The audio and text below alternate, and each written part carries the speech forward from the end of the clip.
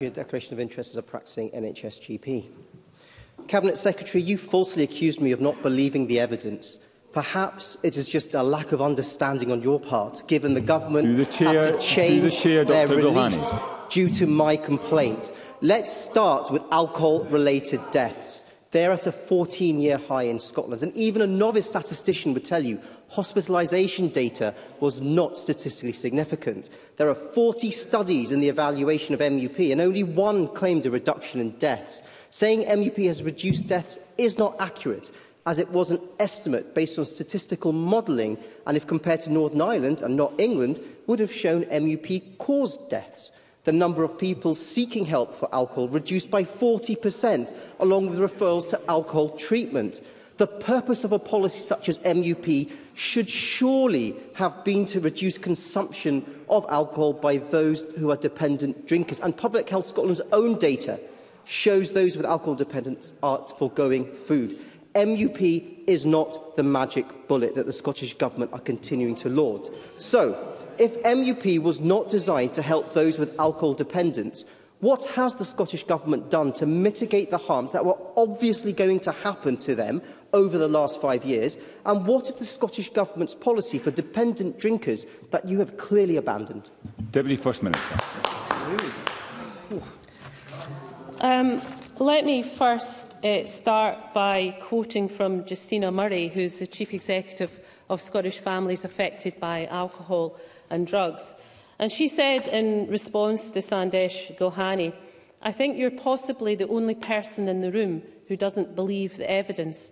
You know, we've lost over 11,000 people specifically to alcohol over the past decade. Families really don't understand why this is still being debated." I think Justina Murray encapsulates my feelings very well indeed.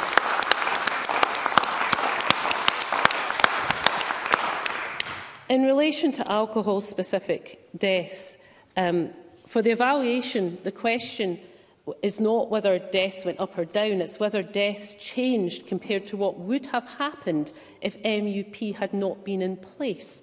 And it's likely that without MUP, tragically, we would have experienced an even greater number of alcohol-specific deaths.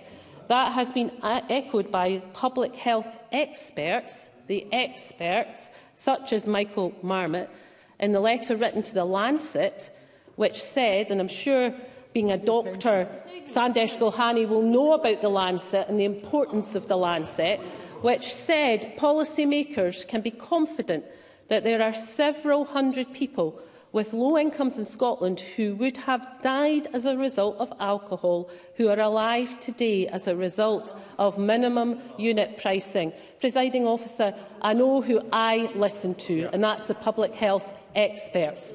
And I think we'll leave Sandesh Gulhane to talk for himself. Thank you, Presiding Officer. I'm aware that the Cabinet Secretary has had to step in at the last minute to replace Michael Matheson, so may not be aware of all the facts. The facts are Scotland has experienced a 25% increase in alcohol-related deaths in the past 3 years alone. Fact, in the past 10 years, the number of people accessing alcohol treatment services has gone down by 40%. Fact. Is the Cabinet Secretary really trying to tell us, and with great pleasure, that a huge hike in drink pricing and a cost of living crisis is the best solution? Deputy First Minister.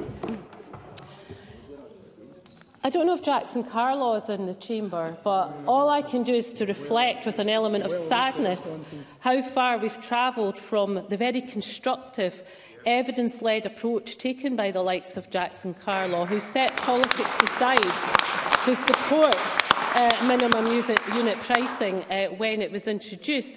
And in terms of being in full command of the facts, I think Tess White should perhaps remember that it was me that took minimum unit pricing through this Parliament way before Tess White was a member in here. So I am very much aware of the facts, and at no point have I stated that somehow minimum unit pricing is a magic bullet. In fact, I just said to Carol Mochan in recognition that it is one part of the jigsaw of how we tackle alcohol-related harm. I also answered to her colleague the complex issue of alcohol-related deaths and why the evaluation takes account of the impact of other issues as well, not least in terms of the COVID years, and the evaluation took account of the COVID years. I also answered the issue around referral to treatment services, that we need to understand why there is a reduction in people being referred to treatment services, which is why Public Health Scotland have been asked to investigate all of that. I said that